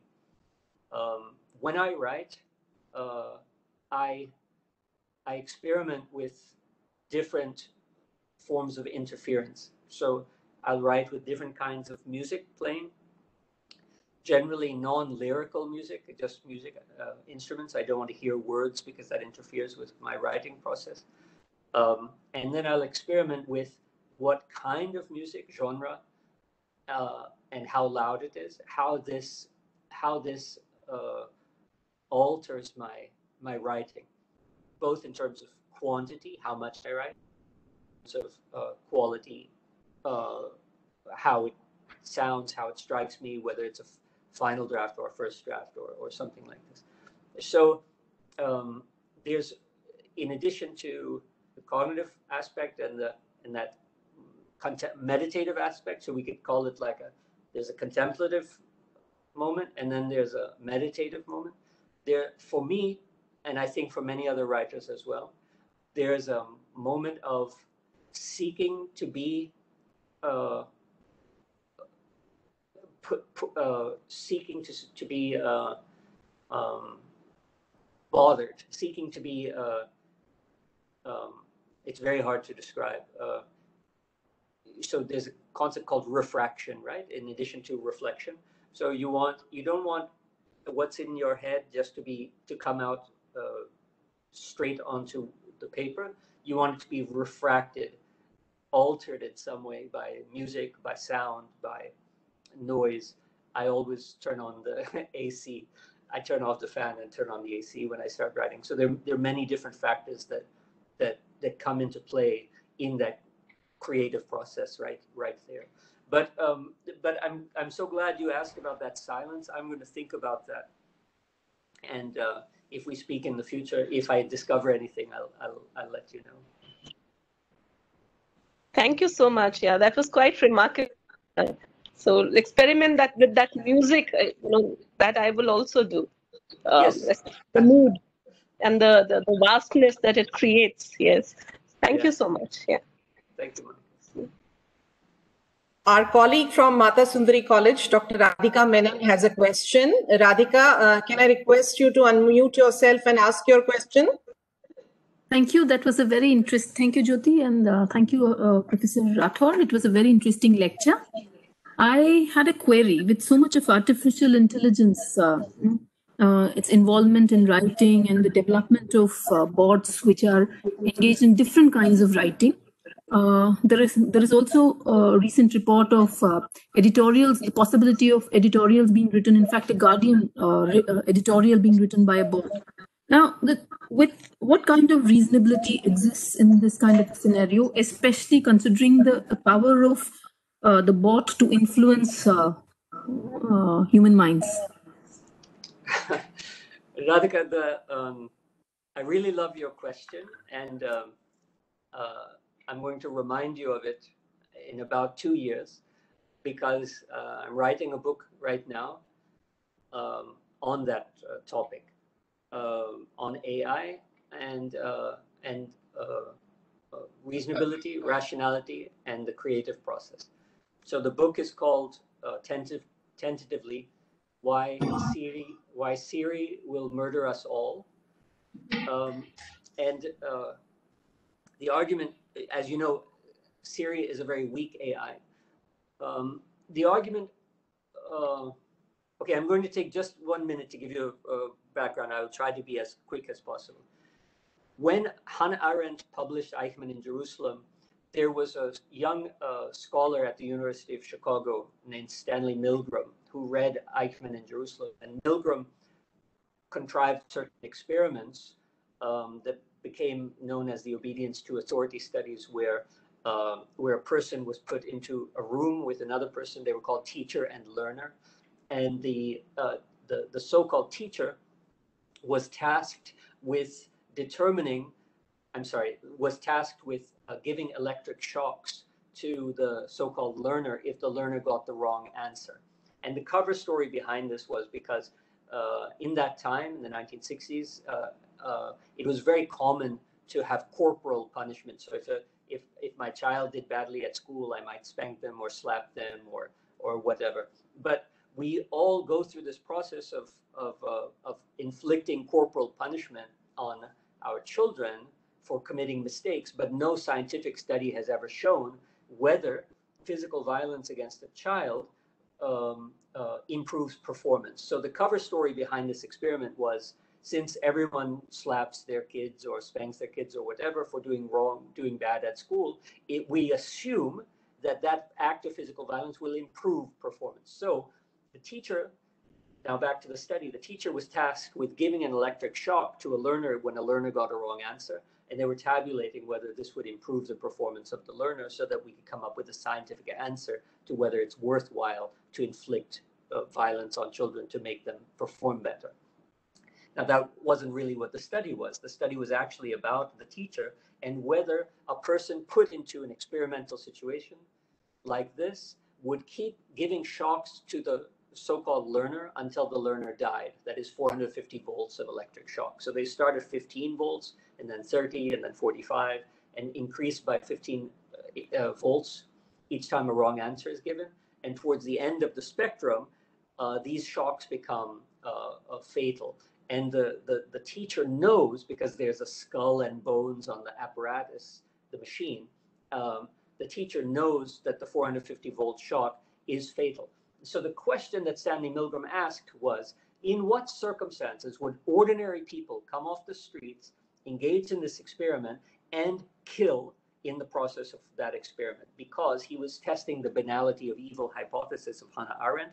Hannah Arendt suggested that any one of us put in Eichmann's position would have done precisely the same thing. And so Milgram is saying, oh, is that true? So is it that I can get anyone off the street and they will come and kill in this experimental process? Now, Milgram asked psychologists and psychiatrists of the time, I'm doing this experiment, how many people will kill? And the answer that they gave was, well, obviously between 1% and 3%, because if you take a random sample of society, between 1% and 3% of us are sociopaths or psychopaths, the kind of person who would do that. And so the guess was between 1% and 3%. Now, to get to the end of it, the conclusion, what was the final result? It was more than 2/3 of us. So more than 2/3 of us, random people who think we are good, would actually kill in the process of this experiment. Now, the reason that I mention it is, in the debriefing, when Milgram says, why did you push 450 volts when you knew it would kill? The answer is, of course, because you told me to, because science demanded it, because the experiment demanded it, because I had no choice. All sorts of answers like this. More interesting are the people who refused to kill, that 1/3 of people. That 1/3 of people, when asked, why didn't you complete the experiment? They said, because I imagined what it would be like to be the person on the other side. So this element of imagination then comes up again as the solution. It's empathic, as a solution to why it is that people don't perpetrate crimes just like Eichmann, why 1/3 of us will refuse to cooperate, will refuse to obey authority, even if it means risking our own imprisonment and death and so on. And the answer is because of this empathic feeling of what it's like to be on the other side. Now, I'm sorry I gave you that long story, but now we come to the conclusion. When you hook up an AI in this experiment, how many times does it kill? 100%. And why does it kill 100%? Because it has no empathic, it has no imagination. It doesn't matter what it's like to be the person on the other side of that electric shock. The task requires that I complete the experiment. And so the task, even of an artificial intelligence, since AI is built on a cognitive model that assumes that reasonability is only a weak form of rationality, and empathy is an affective, irrelevant component. Artificial intelligence, the intelligence of artificial intelligence, is a non-empathic intelligence that, when put into such an experiment, will kill 100% of the time, because the only reason we don't kill, the only reason we're not Eichmanns, is because we have imagination and empathy built into our cognitive processes. Some of us do.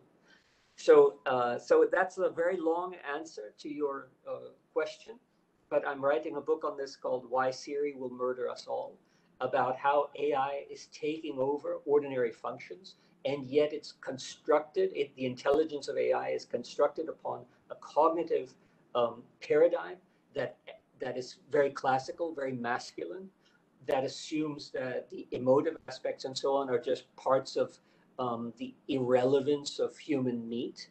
It's called meat bias, and that therefore AI can be more rational than human beings.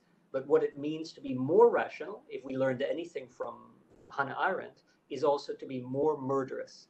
And so I feel very strongly about this. So I'm writing this book about how AI, in the circumstances that you're describing, will eventually, inevitably, lead to extremely negative, if not genocidal, consequences, as long as the model of rationality remains hypermasculine and totally cognitive, without any empathic or imaginative component. So I'll send you that book. It'll be out in about 2 years. I'll send you that book, and I'd love to have your feedback on it. We are left with barely 4 minutes. Before I hand over to Dr. Rekha Navneet, our colleague Nima Chaurasia from Department of Education has a question.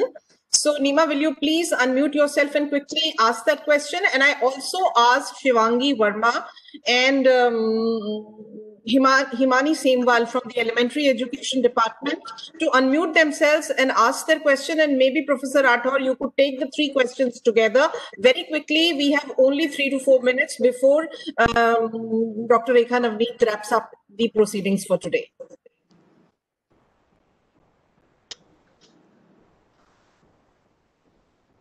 Hi, Professor Rathore. This is Nima Chaurasia. It was a wonderful lecture. I had a small question.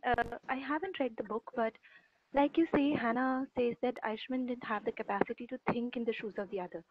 Is this capacity to transcend subjectivity innate in some people, in which case the effort of dialogue to arrive at rationality with people like that would be futile?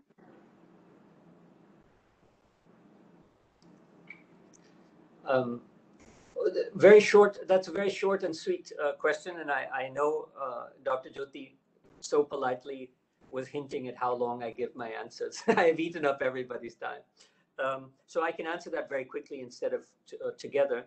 The capacity is innate, but not the actuality. So it's a potentiality. As a potentiality, just like cognition itself, it can be cultivated and exercised. And certainly there are genetic factors which make some people more prone to be empathic and some people more prone to be less empathic. Certainly genetic, natural factors, but there are also largely social factors that lead to it. And there are a huge number of studies that show, for example, when parents do not read with their children, the children turn out to be less empathic and things like this. So there are several studies that show that it can be cultivated also.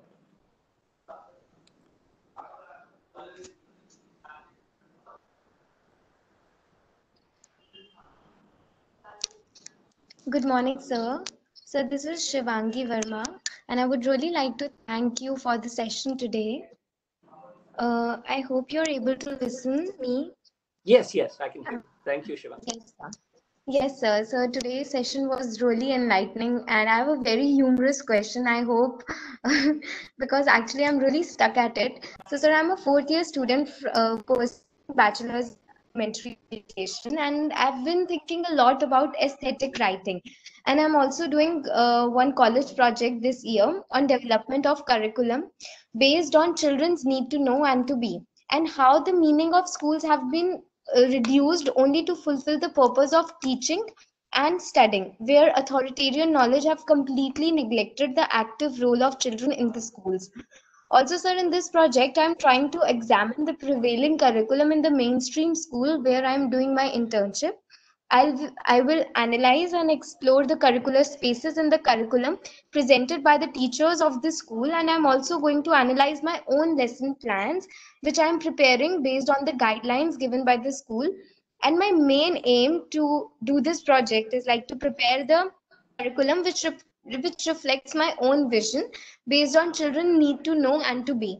So, sir, although I'm really clear about the idea of my project, but I'm facing a lot of difficulty to pen down my ideas and give some direction. If you can please guide me, how should I start my project and take it forward? Because I'm really feeling stuck. Yes.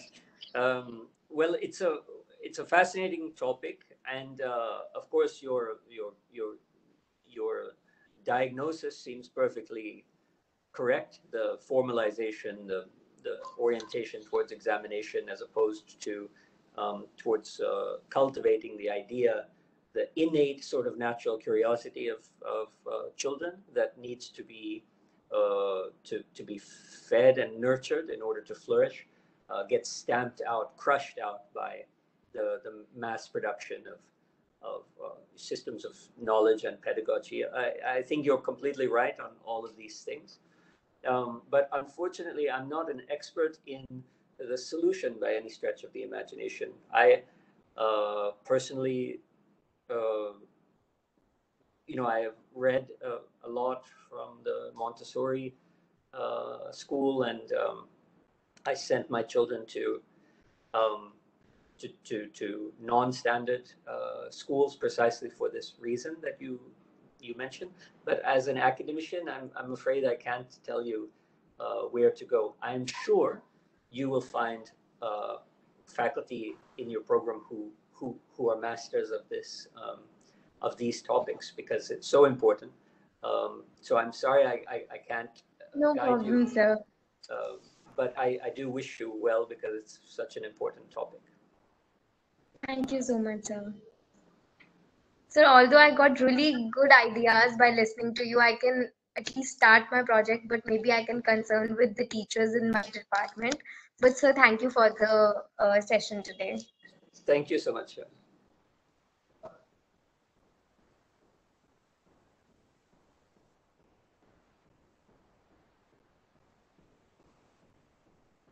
Hello, sir. Am Yes. I audible? Yes. Sir, this is Himani Semwal from BLEd third year. And sir, these session focuses on the importance of writing as an enabling cognitive unit.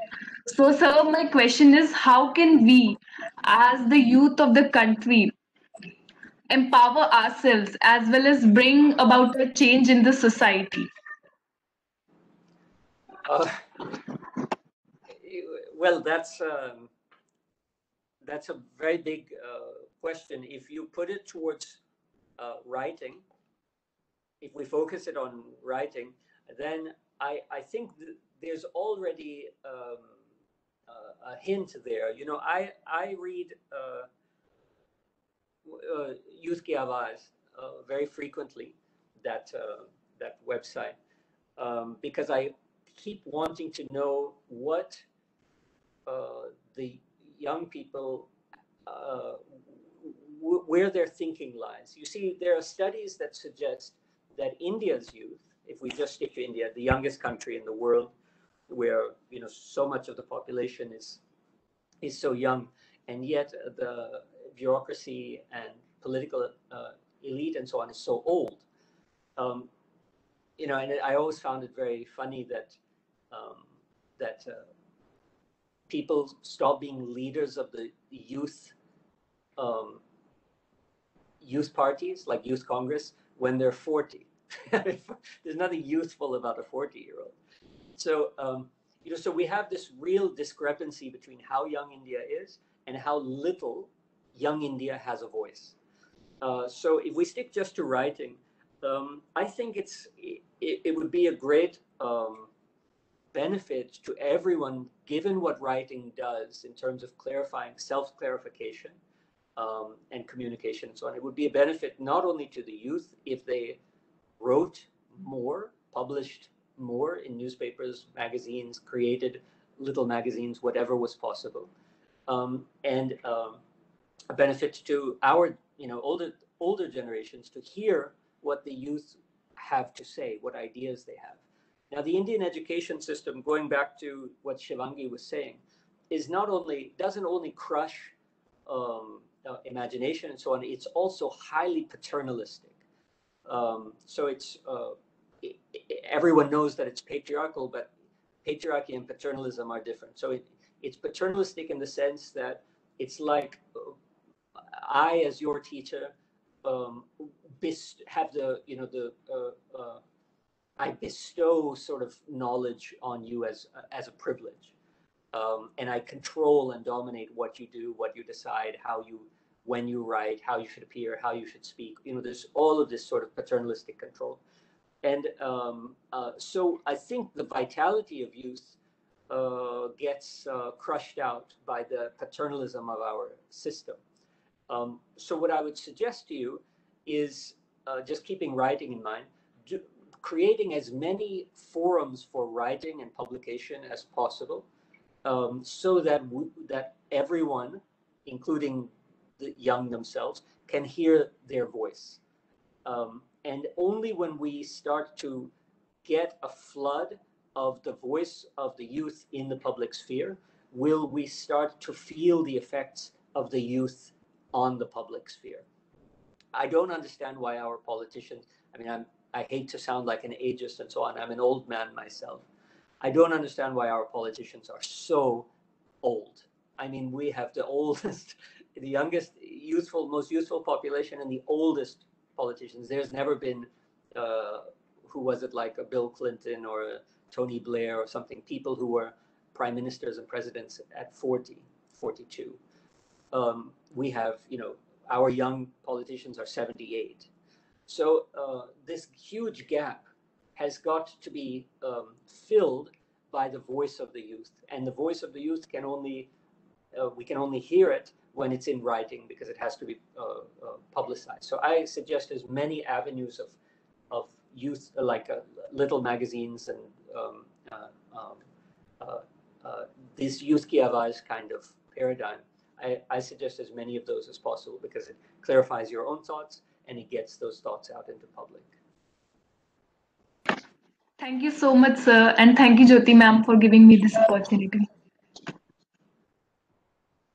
Thank you. Come here. Yes. Here. Put it here. And sit here.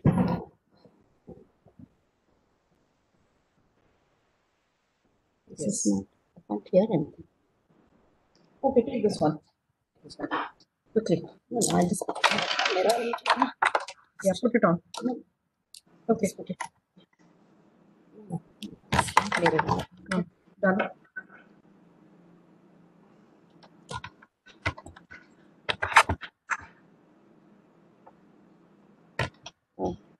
First one. Make a first one. First. Hello. Go ahead. Yeah. Am I audible? Yes. Yeah, thank you. And there is just one more question in the chat, which I'll just read out. It's actually almost like what you stated. It is about difficulty of acknowledging good as being a necessary condition for the rational. And this is by Almira. So Almira says that, like, Hannah didn't have the capacity to think in the shoes of other. No. She has that there are some contemporary philosophers like Alan Gilbert and Ralph Wedgwood who argue that the notion of rationality is normative. That is, rationality prescribes us or guides us what we ought to do. Whereas the notion of good, also being a normative concept, conceptually is different from the notion of rationality. So, of course, meta-ethical analysis of the term good might be a complex one, as most philosophers define it. But don't you think being good does not necessarily imply being rational? So, I guess that you had pointed this out. So, if you want to add something to it, otherwise we'll wrap it up. Yeah, I'll just thank Almira for the question. And yes, of course, there's both procedural and substantive aspects to both. So there are procedural aspects to being good. So let's say that the content and the form can be differentiated. And these are the same, this is also true about rationality. You can separate the content and the form. In logic, this is referred to as the distinction between validity and soundness. And in rationality, you can think about the form of reasoning versus the content of reasoning. And the same thing has to be true in morality. So in some respects, while we equate form and content in morality and we distinguish them in logic, I believe that they should be distinguished in morality as well. And what would the form as opposed to the content consist of? It would consist of procedure. So in law, in legal theory, there's a distinction between natural justice or procedural justice versus merits. So you can argue a case because of the process, or you can argue a case because of the merits. And the same is true that in interaction in the social world, there are procedural goods as opposed to substantive goods. And so the alignment of all of the procedures and the substances, or the forms and the contents in cognition, in morality, in jurisprudence, each of these things can be lined up in different ways. So Plato might have said, the idea of the form of the good is the rational. But if you look at the processes laid out in the dialogues themselves, they're all tweaked in different ways, in different, more subtle ways. And I think that's what the philosophers you mentioned are talking about in some respect. Rationality as procedure, and I argue morality as procedure as well. Thank you, Almira.